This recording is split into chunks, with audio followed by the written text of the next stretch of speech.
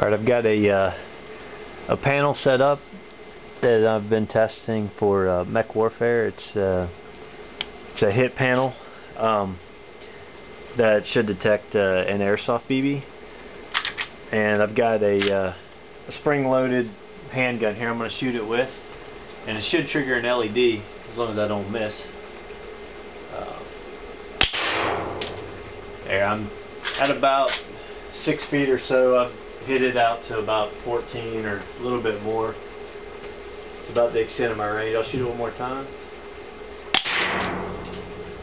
So hopefully you caught that LED blinking there, but I wanted to show you that before I actually took this thing apart, the panel here, and showed you what it is. It uses a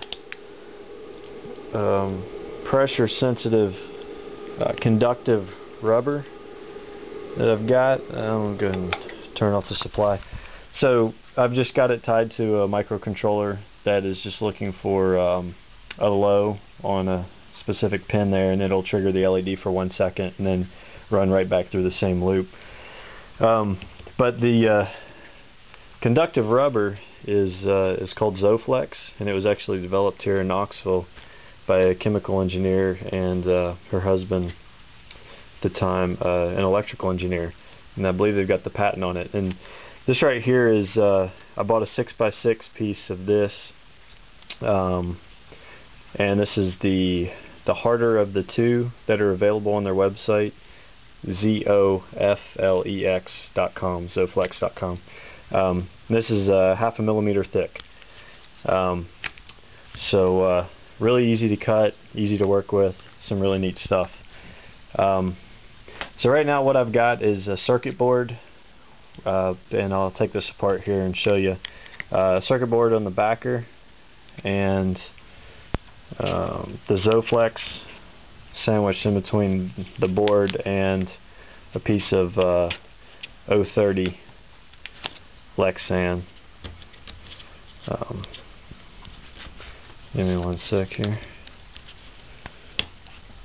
But I'm able to, if I put another circuit board on the front instead of the lexan, of course it becomes a lot more sensitive. As long as it's got copper on the one side of the board. And then I'm sure if I change the spacing here on this board, might be hard to see there, those are just fingers interweaved there, so you've got two conductive traces on there that aren't touching.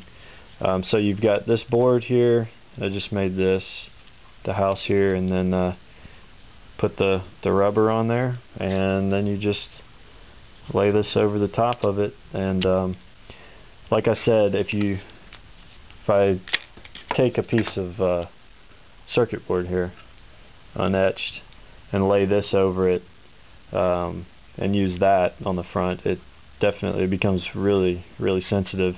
And then the other thing that I did test was just using this as the back, Zoflex on top, and then another circuit board laying on top of that with the copper, and then just attaching your leads to each one of the circuit boards. With the Zoflex in between, it's even more sensitive. So if you just lay it on here and you press with your finger, you have to press pretty dang hard to get it to pick up. It's easier if you use, say, like an LED or something like that as your switch, and then it becomes fairly sensitive. But just wanted to show you that. Really was just making these to put on a mech for testing until I can get a hold of the actual hit panels that they're using. So anyway, if you have any questions, just let me know. Thanks.